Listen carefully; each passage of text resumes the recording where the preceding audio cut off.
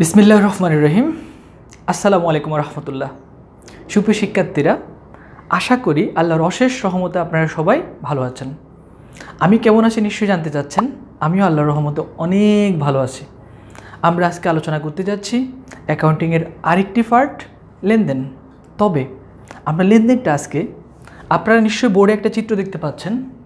এই চিত্রের আঙ্গিকে সম্পূর্ণ লেনদেন কীভাবে চিহ্নিত করতে হয়, কীভাবে লেনদেন থেকে ঘটনাগুলো আলাদা করতে হয়, ঘটনা থেকে লেনদেন চিহ্নিত করে নিতে হয়, তা আমরা খুবই সংক্ষেপে সুন্দরভাবে মনে রাখার মতো করে শিখে নেব।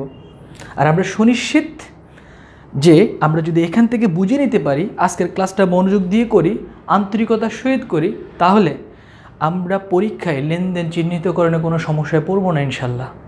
তা আসেন আমরা আজকে আলোচনা করতে যাচ্ছি, এই চিত্রের মাধ্যমে আপনাদেরকে লেনদেন বোঝানোর চেষ্টা করতেছি। আসেন আপনারা মনোযোগ দেন, আলোচনা শুরু হতে যাচ্ছে। আমরা জানি একটা প্রতিষ্ঠানে বিভিন্ন রকম ঘটনা ঘটে। প্রতিষ্ঠানের মালিক একজন ব্যক্তি, নাম আমরা এই চিত্রে সেই মালিকের নাম রেখেছি সালাম ব্রাদার্স।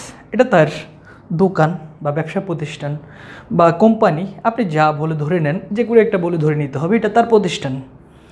এই প্রতিষ্ঠানে নিয়ে এবং প্রতিষ্ঠানের বাহিরেও অনেক ঘটনা ঘটে সালাম ব্রাদার্সের সাথে।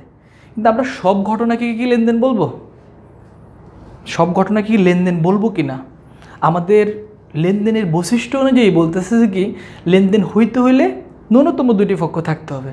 লেনদেন হইতে হইলে লেনদেনের মধ্যে অর্থ থাকতে হবে, টাকা থাকতে হবে।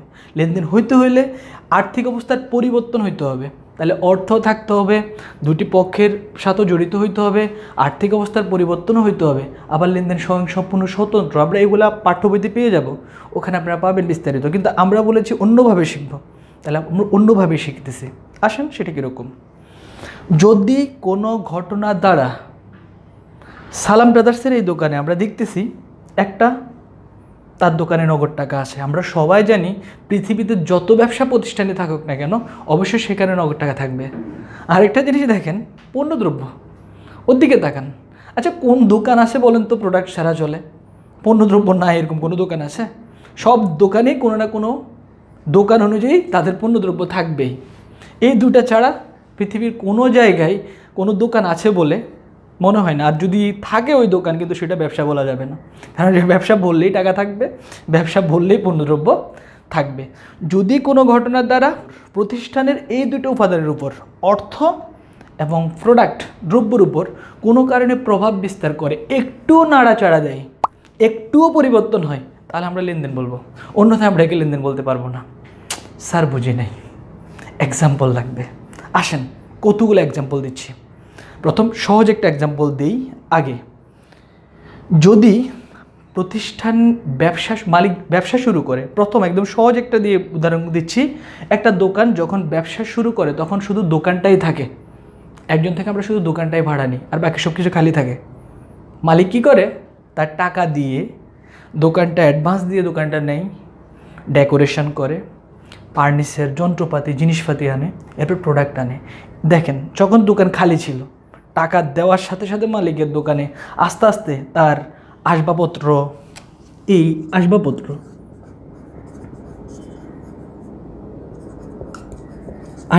বাড়লো। তারপরে দোকানে একটা উপাদান বাড়লো। আমরা বলেছি যে দোকানের একটা উপাদানও যদি বাড়ে, অর্থের অঙ্কে পরিমাপযোগ্য, সেটাকে আমরা লেনদেন বলবো। তাহলে মালিক 1 লাখ টাকা যখন কারবারে আনলো, কারবারের এই উপাদানটা বেড়ে গেল, তাহলে আমরা সেটাকে কিন্তু লেনদেন বলতে পারবো। টাকাটা নগদ টাকা বিভিন্নভাবে আসতে পারে কারবারে। আসবাবপত্র হিসেবে আসতে পারে, দালান কোঠা হিসেবে আসতে পারে, ফ্যান, এসি, ফ্রিজ, কম্পিউটার, বিভিন্নভাবেই সে কারবারে ঢুকতে পারে। কারবারে যেভাবেই ঢুকুক না কেন, কারবারে যদি নগদে পরিমাপযোগ্য কোনো জিনিস বেড়ে যায়, আমরা তাকে লেনদেন বলতে পারবো। তাহলে মালিক কারবারে প্রথম যে টাকাগুলো বিনিয়োগ করে, তার কারণে কারবারের অর্থের অঙ্কে পরিমাপযোগ্য কোনো জিনিস বেড়ে যায়, এই কারণে আমরা তাকে লেনদেন বলতে পারবো। দ্বিতীয়ত দেখি আমরা রহিম ব্রাদার্সের নিকট থেকে মাল ক্রয় করলে নগদে করি বা বাকিতে করি, স্বাভাবিক। আমরা বাস্তবে নিব, আমাদের পাশের যে বাজার আছে সেই বাজারে একটা দোকানকে কল্পনা করি যে আমরা রহিম ব্রাদার্স থেকে মাল ক্রয় করে নিয়ে আসলাম পাইকারি দোকান থেকে। সাধারণত আমাদের কিছু দোকান আছে যারা পাইকারি দোকান থেকে মাল কিনে আবার বিক্রি করে। তো যখন রহিম বাজার থেকে আমরা মাল কিনলাম, দেখেন তো আমাদের এই উপাদানটা বাড়বে কি না কমবে? নিঃসন্দেহে আপনাদের মাথায় আছে বাড়বে, কারণ মাল কিনে আনলে আমাদের এটা কমে যাবে, নাও কমতে পারে বাকিতে কিনলে, তো টাকা তো দিতে হবে, কিন্তু এটা তো বাড়বে। আমরা বলছি যে কোনো একটা উপাদান যদি কিঞ্চিত পরিমাণ বাড়ে অথবা কমে, তাহলে আমরা লেনদেন বলতে পারবো, অন্যথায় কখনো লেনদেন বলা যাবে না। আমরা জানি বই তো অনেকগুলো বৈশিষ্ট্য দিয়েছে, তা আপনারা পড়ে মনোযোগ সহকারে পড়ে চিন্তা করে হয়তো বোরিং ফিল করেন, বুঝতে কষ্ট হয়ে যায়, কিন্তু শুধু সহজে মনে রাখবেন যে সালাম বাজার একটা দোকান, তার দোকানে নগদ অর্থ আছে, পণ্যদ্রব্য আছে, নগদ অর্থে পরিমাপযোগ্য নানা জিনিস আছে। যদি কোনো একটা ঘটনা দ্বারা এই উপাদানগুলোর কিঞ্চিত পরিবর্তন হয়, তাহলে আমরা লেনদেন বলতে পারবো, আর যদি না হয় তাহলে তাকে আমরা লেনদেন বলার কোনো সুযোগ নেই।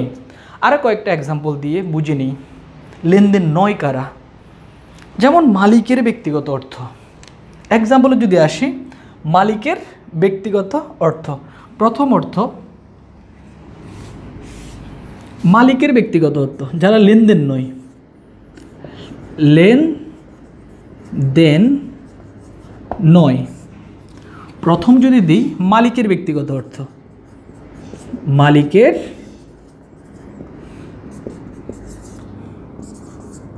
ব্যক্তিগত অর্থ যতক্ষণ পর্যন্ত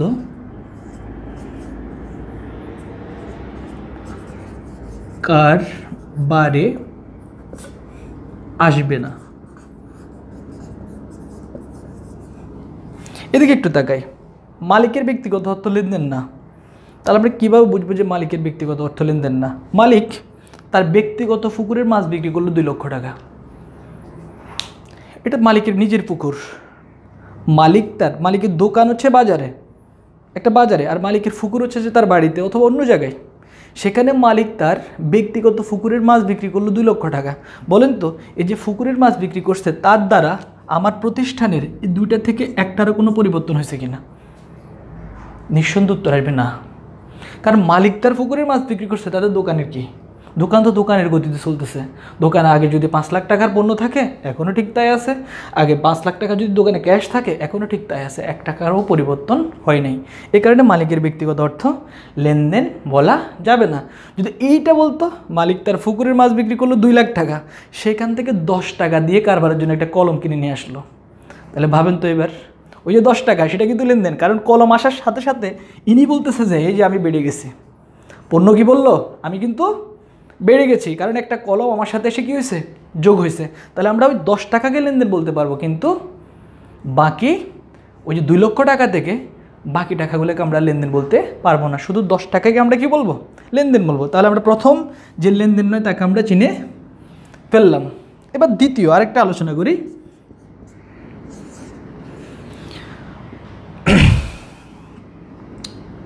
ফরমাইশ প্রদান।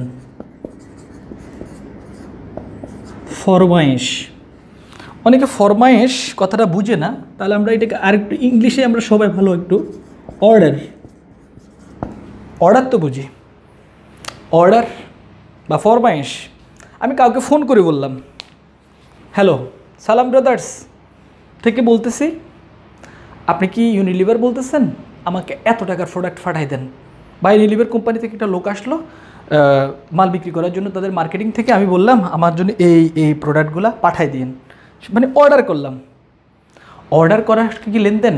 যদি আমাদেরকে কোনো প্রশ্ন করে যে 5 লক্ষ টাকার মাল ক্রয়ের অর্ডার দেওয়া হলো, সেটা কি লেনদেন বলবো? আপনার নিঃসন্দেহে লেখা যেহেতু আছে লেনদেন নয়, তাহলে আমরা সবাই তালে তাল মিলিয়ে বলবো যে নিঃসন্দেহে এটাও লেনদেন নয়। কিন্তু কেন? কারণ অর্ডার দেওয়ার সাথে সাথে কখনো আমি অর্ডার দিলাম সাথে সাথে কিন্তু মালগুলো কারবারে চলে আসে না। অর্ডার দিচ্ছি, ওরা মাল আনবে, টাকা দিব, যখন দিব তখন লেনদেন বলতে পারবো। আর অর্ডার দেওয়ার সাথে সাথে কেন লেনদেন বলতে পারবো না? এই কারণে বলতে পারবো না, ফরমাইশ বা অর্ডারের সাথে সাথে কখনো আমাদের এই 2 উপাদানের উপর কোনো প্রভাব বিস্তার করে না। আমাদের পণ্যেরও পরিবর্তন হয় নাই, আমাদের টাকাও পরিবর্তন হয় নাই। শুধু অর্ডার দিয়েছি, তাকে টাকাও দিই নাই, আমাদের গোডাউনে পণ্য আসে নাই। অর্থাৎ গেট দিয়ে কিছু ঢুকেও নাই, গেট দিয়ে কোনো কিছু বাইরে হয় নাই। গেট দিকে যদি কোনো অর্থের অঙ্গে পরিমাপযোগ্য জিনিস ঢুকতো, তাহলে একটা না একটা বাড়তো অথবা কমতো, অথবা বাইর হইতো, তাহলে একটা না একটা বাড়তো বা কমতো, তাহলে লেনদেন বলবো। তাহলে অর্ডার দেওয়ার সাথে সাথে কখনো আমাদের প্রতিষ্ঠানের নগদ টাকা বাড়ে না অথবা কমে না, পণ্যদ্রব্য বাড়ে না অথবা কমে না। 2 নাম্বারটা আমরা বুঝে গেছি আশা করি, কেন লেনদেন নয়। 3 নাম্বারে আসেন, আরেকটা অপশানে আসি আমরা, নিয়োগ।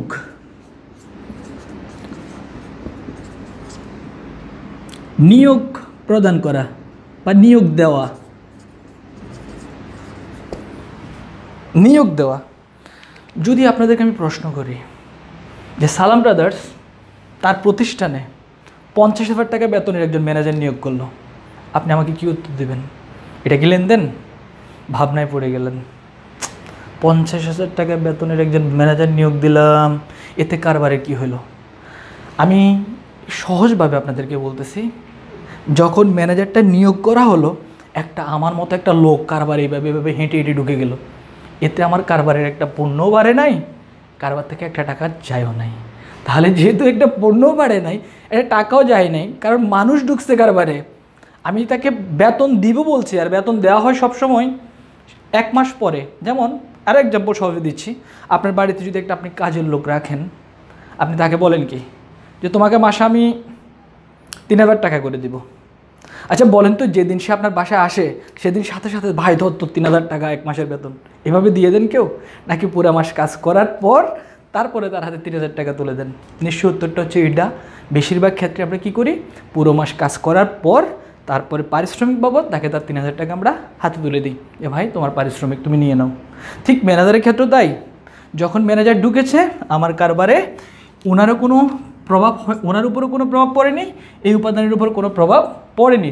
তিনি একজন কর্মচারী হিসাবে, কারবারের একজন শ্রমিক হিসাবে, কারবারের একজন কাজ করবে হিসাবে তাকে নিয়োগ দেওয়া হয়েছে। যেদিন তার বেতন দিব সেদিন আমার এখান থেকে টাকা কমে যাবে, কারণ আমি তাকে 40,000 টাকা বা 50,000 টাকা বেতন দিলে আমার টাকা কমবে, আমি সেদিন লেনদেন বলতে পারবো। কারণ আমরা আগেই বলেছিলাম, 2টা উপাদান থেকে একটা উপাদান কমলে অথবা বাড়লে তাকে আমরা লেনদেন বলবো। তাহলে 3 নাম্বারটা আমরা ক্লিয়ার। আমি বাকি তথ্যগুলো আমি উপরে লিখতেছি, এদিকে দেখেন। সিদ্ধান্ত গ্রহণ।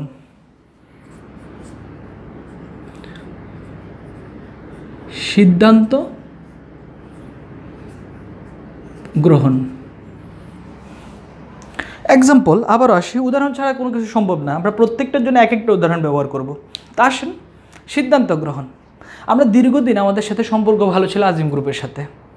এখন আমরা চিন্তা করলাম, না এবার থেকে আমরা বাইরের কোম্পানিগুলোর সাথে আমাদের গার্মেন্টস পোশাকে নিয়ে আমরা একটু কাজ করব।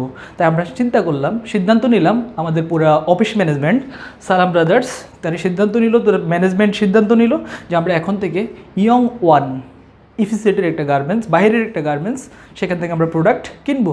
এখন থেকে আমরা সিদ্ধান্ত নিলাম, আমরা আর আজিম গ্রুপের সাথে আমাদের সামনে লেনদেন চলবে না, আমরা সামনে লেনদেন করব কার সাথে? ইয়ং ওয়ানের সাথে। আর সেই চুক্তিতে আমরা বললাম আমরা আগামী বছরে, পুরো বছরে ইয়ং ওয়ান থেকে মনে করুন না 20 কোটি টাকার জিনিস কিনবো। আচ্ছা বলেন তো, যেদিন আমরা মিটিংটা হলো, ধরেন আজকের ডেটের সকাল 10টা বাজে, 10টায় আমরা কী করলাম? সিদ্ধান্ত নিলাম। কিন্তু সিদ্ধান্ত নেওয়ার সাথে সাথে আমাদের এই 2টা উপাদানের উপর কোনো প্রভাব পড়েছে? শুধুমাত্র আমরা চোখ বন্ধ করে সিদ্ধান্ত নিলাম, আমাদের এই 2 উপাদানের উপর কিন্তু কোনো প্রভাব পড়েনি। যেদিন তার কাছ থেকে মাল কিনবো, যেদিন তাকে টাকা দিব, যেদিন আমার গোডাউনে পণ্য ঢুকবে, সেদিন আমি চিন্তা করব লেনদেন। এর আগে লেনদেন চিন্তা করার কোনো সম্ভাবনা নাই। তাহলে কখনো সিদ্ধান্ত গ্রহণ, মাল ক্রয়ের সিদ্ধান্ত গ্রহণ, কখনো লেনদেন হবে না। তাহলে ক্লিয়ার? আশা করি এই অপশানটা আপনাদের ক্লিয়ার। তারপরে আসেন পরবর্তী একজনের কাছে যাই, চুক্তিবদ্ধ হওয়া। চুক্তিবদ্ধ হওয়া,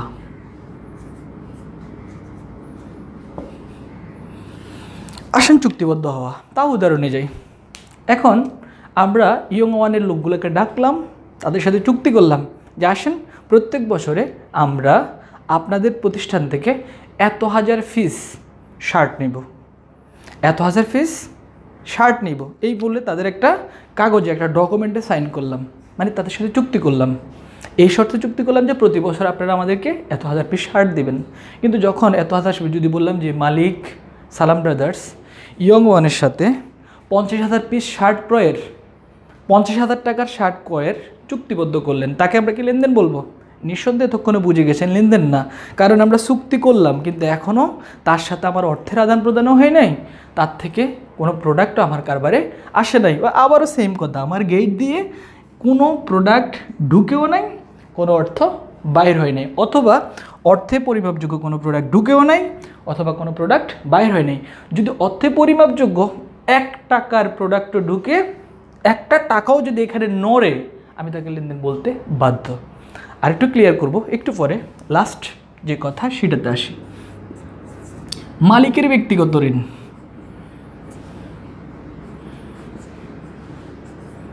মালিকের ব্যক্তিগত ঋণ। আসেন, মালিক তার বাড়ি বানাবে সিদ্ধান্ত নিল, কে? সালাম ব্রাদার্স। উনি বাড়ি বানাবে সিদ্ধান্ত নিল যে আমরা এখন ব্যাংক এশিয়া থেকে 20 লাখ 30 লাখ টাকার লোন নিব। মালিক বলল, মালিক লোন নিবে তার বাড়ি বানানোর জন্য। তাহলে মালিক বাড়ি বানানোর জন্য লোন নিচ্ছে কোথায় থেকে? ব্যাংক এশিয়া থেকে। বলেন তো, ওনার লোনের কারণে আমার কারবারে কোনো প্রভাব ফেলেছে? উনি লোন নিয়েছে, উনি পরিশোধ করবে, এটাতে প্রতিষ্ঠানের কোনো কিছু আসে যায় না। প্রতিষ্ঠানের 1 টাকা কমলেও না, প্রতিষ্ঠানের 1 টাকা বাড়লো না, তাহলে আমরা তাকে লেনদেন বলতে পারবো না। কিন্তু যদি এটা বলে, মালিক যখন লোন নিচ্ছিল আমাদের কারবারের একটা কর্মচারী তার সাথে গেল, যাওয়ার সময় কারবারের অফিসের হয়তো যেই ফিনগুলো ব্যবহার করে বিভিন্ন বোর্ডে বিভিন্ন নোটিশ লাগানোর জন্য, সেই ফিনটা কিনতে হলো হঠাৎ করে, তখন মালিক তার লোনের টাকা থেকে 5 টাকা দিয়ে বলে যে 5 টাকার ফিন নিয়ে যা। ওই যে 5 টাকার ফিন কারবারে ঢুকলো, সাথে সাথে আমরা কিন্তু লিখে ফেলবো এটা লেনদেন। কারণ কি, উনি 50 লাখ টাকা লোন নিতে আমার কিচ্ছু আসে যায় না, কিন্তু 50 লাখ টাকা থেকে 5 টাকার ফিন কিন্তু আমার কারবারে ঢুকছে, যার কারণে আমার এখান থেকে একটা প্রোডাক্ট বা অর্থযোগ্য পরিমাপযোগ্য একটা জিনিস বেড়ে গেল। তাহলে আমরা তাকে লেনদেন বলতে পারবো যেগুলা আমার কারবারের গেট দিয়ে ঢুকবে, যাকে অর্থরঙ্গে পরিমাপ করা যাবে, যে আমার নগদ পণ্যের উপর ইফেক্ট করবে, তাদেরকে আমরা লেনদেন বলতে পারবো। আর কাদেরকে আমরা লেনদেন বলতে পারবো না, তা আমরা বোর্ডে লিখে দিচ্ছি, নিচে 3টা উপরে 3টা। এই 6টা জিনিস যদি আপনি জানেন, আপনার কখনো লেনদেন চিহ্নিতকরণের সমস্যা হবে না। কারণ কি, আপনার পুরো হিসাব বিজ্ঞান বইতে এই 6টা লেনদেন নয়ের বাইরে কোনো প্রশ্ন নেই। তাহলে আপনি কোথায় পেয়ে গেলেন? পুরো লেনদেন অধ্যায়টাকে হাতের মুঠে পেয়ে গেলেন। এখন শুধু দেখবেন যে প্রশ্নে, এর পরীক্ষার প্রশ্নে এই 6 জনের নাম উল্লেখ আছে কিনা। এই 6 জনের নাম যদি উল্লেখ থাকে, চোখ বন্ধ করে লিখে দেবে লেনদেন নয়। চোখ বন্ধ করে একদম লেনদেন নয়, নয় তো নয় নয়। কারণ পুরো হিসাব বিজ্ঞান বই খুঁজলে এই 6 জনের বাইরে আর কাউকে পাবেন না আপনি। এর 6 জনই, নিচে 3 উপরে 3, 3 3 6, এরাই লেনদেন নয়। ছন্দ হিসাবে মনে রাখবেন, ঠিক আছে? তাহলে আমরা লেনদেন নয় চিনে ফেললাম, আমাদের আর কোনো সমস্যা হবে না। আর কারা লেনদেন তাও আমরা চিনলাম, যেটা ওদেরকে লেনদেন বলবো যে সকল ঘটনা দ্বারা কারবারের গেট দিয়ে 1 টাকা অর্থের পরিমাণযোগ্য কোনো জিনিসও যদি কারবারের আমাদের নগদ অথবা পণ্যদ্রব্য, এই 2টা উপাদানের উপর কোনো প্রভাব বিস্তার করে, অথবা কারবারের ভিতরে অর্থের পরিমাপযোগ্য কোনো জিনিস ঢুকে অথবা বাইর হয়, তাকে আমরা লেনদেন বলতে পারবো। যে কোনো একটা পরিবর্তন করলে আমরা তাকে লেনদেন বলতে পারবো। আপনি যদি বই খোলেন, অসংখ্য পাবেন। মাল ক্রয় করা হলো, মাল বিক্রয় করা হলো, আসবাবপত্র ক্রয়, আসবাবপত্র বিক্রয়, বেতন প্রদান, অসংখ্য রহিমকে দেওয়া হলো, সালাম থেকে পাওয়া গেল, সবগুলো মিলেই দেখবেন আপনার মাথার সাথে চোখ বন্ধ করে দেখবেন যে সালাম থেকে আসলো, আপনার নগদ টাকা বেড়ে গেছে। রহিমের কাছে বিক্রয়, পণ্য চলে গেছে কিন্তু টাকা আসছে। বেতন দিচ্ছেন, কর্মচারীদের বেতনের কারণে আপনার টাকা চলে গেছে। কল্পনার সাথে মিলে দেখবেন যে 100% আপনার মনের সাথে মিলে যাবে। আপনি নিজেই নির্ধারণ করতে পারবেন, আপনাকে আর মুখস্থ করতে হবে না। আপনি নিজে বসে, নিজের টেবিলে বসে এখন আপনি নিজে লেনদেন সিলেক্ট করতে পারবেন যে এরা লেনদেন। আপনাকে আর কারো কাছে আসতে হবে না। আপনি এই ভিডিওটা ভালো করে দেখবেন, বারবার দেখবেন, চেষ্টা করবেন অনেকবার। আর যদি কোনো প্রশ্ন থাকে যে স্যার এইটা লেনদেন কি না বুঝি নেই, অবশ্যই আমাদেরকে আপনি জানাতে পারেন। তো শিক্ষার্থীরা, আমরা দীর্ঘক্ষণ লেনদেন নিয়ে আলোচনা করলাম, আর আমরা কতটুকু বুঝতে পেরেছি তা নির্ভর করে আমরা পরীক্ষার খাতায় লেনদেন কতটুকু চিহ্নিত করতে পারছি। আর তার জন্য আমরা নিজেদের মাঝে নিজেরাই পরীক্ষা করে দেখতে পারি আমরা কতটুকু শিখতে পেরেছি। আর সেই শেখার মাঝে আমি কতগুলো প্রশ্ন দিয়েছি, আপনারা অবশ্যই উত্তর আমাদের কমেন্ট বক্সে জানাবেন। আমি সেই প্রশ্নগুলো বোর্ডে লিখে দিছি। একটা হচ্ছে যে মালিক তার স্ত্রীর জন্য গহনা তৈরি করলো 2 লক্ষ টাকা, মাল বিক্রয় 20,000 টাকা, কর্মচারীদের বেতন প্রদান 50,000 টাকা। ব্র্যাক ব্যাংক থেকে ব্যক্তিগত প্রয়োজনে ঋণ গ্রহণ, অ্যামাউন্ট 1 লক্ষ টাকা।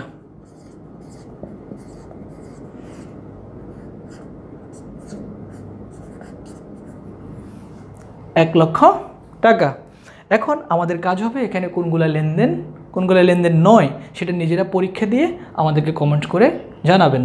আর আমি তারপরও বলে দিচ্ছি যে কে লেনদেন নয়। যেগুলো লেনদেন নয় সেগুলো ক্রস চিহ্ন দ্বারা আমি প্রকাশ করতেছি এখানে, আর যেগুলো লেনদেন তাকে টিক চিহ্ন দ্বারা প্রকাশ করব। আপনারা মনোযোগ দিয়ে দেখেন। তাহলে মালিক তার স্ত্রীর জন্য গহনা তৈরি করলো 20,000 টাকা। মালিক তার স্ত্রীর জন্য গহনা থেকে তৈরি করলো, সেটা আমাদের কারবারের কোনো বিষয় না, কারবারের সাথে তার কোনো সম্পর্ক নাই। এতে কারবারের আমাদের কোনো আর্থিকের উপর কোনো প্রভাব বিস্তার করেনি। তার টাকা সে তার স্ত্রীকে দিয়েছে, এতে কারবারের সাথে কোনো সম্পর্ক নাই, সেটা আপনারা বুঝতে পেরেছেন। তাহলে এটা নিঃসন্দেহে লেনদেন নয়, সো ক্রস। 2 নম্বর, মাল বিক্রয় 20,000 টাকা। মাল বিক্রি করলে নিঃসন্দেহে আমার প্রতিষ্ঠান থেকে মাল চলে গেছে, মানে আমার পণ্যদ্রব্য কমে গেছে, অন্যদিকে আমার নগদ টাকা বেড়ে গেছে। আমার প্রতিষ্ঠানের দুইটা উপাদানই প্রভাবিত হয়েছে, সুতরাং আমি এটাকে লেনদেন বলতে পারবো। সেই অনুযায়ী এটা অবশ্যই লেনদেন। 3 নম্বর, কর্মচারীদের বেতন প্রদান 50,000 টাকা। বেতন প্রদান করার কারণে আমার প্রতিষ্ঠান থেকে তাও নগদ অর্থ হ্রাস পেয়েছে, অর্থাৎ প্রতিষ্ঠানের অর্থের উপর প্রভাব পড়েছে। আমরা বলেছিলাম প্রতিষ্ঠানের অর্থ অথবা পণ্যদ্রব্য যে কোনো একটার উপর প্রভাব পড়লেই তাকে আমরা কি বলবো? লেনদেন বলবো। তাহলে সেই অনুযায়ী এটাও লেনদেন। ব্র্যাক ব্যাংক থেকে ব্যক্তিগত প্রয়োজনে মালিক ঋণ গ্রহণ করলো, আবার আগের কথায় আসলো। মালিক তার নিজের দরকারে যাই করুক সেটা আমাদের দেখার কোনো বিষয় না, কারণ আমাদের প্রতিষ্ঠানের উপর কোনো প্রভাব আসে নাই, আমাদের প্রতিষ্ঠানের অর্থ এবং পণ্যদ্রব্য উপাদানের উপর কোনো প্রভাব আসে নাই। তাহলে একেও আমরা লেনদেন বলতে পারবো না। তো সুপ্রিয় শিক্ষার্থীরা, আমাদের আজকের লেনদেনের ক্লাস এই পর্যন্তই। আবার দেখা হচ্ছে পরবর্তী ক্লাসে। ততক্ষণ পর্যন্ত আপনারা সবাই ভালো থাকবেন, হাসি খুশি থাকবেন, আর অনেক যত্ন নেবেন নিজের, কারণ আবার আগামী ক্লাসটা বুঝতে হবে আপনাকে। আবার আগামী ক্লাসে দেখা হচ্ছে। ইউনিক টিচিং মেথডের সাথে থাকবেন, আর আমাদের জন্য অনেক অনেক দোয়া করবেন। আমরা যেন আপনাদের চাহিদা অনুযায়ী বোঝার মতো করে সহজভাবে ভিন্ন আঙ্গিকে পাঠদানগুলো আপনাদেরকে কাছে উপস্থাপন করতে পারি। ধন্যবাদ। আল্লাহ হাফেজ। আসসালামু আলাইকুম রহমতুল্লাহ।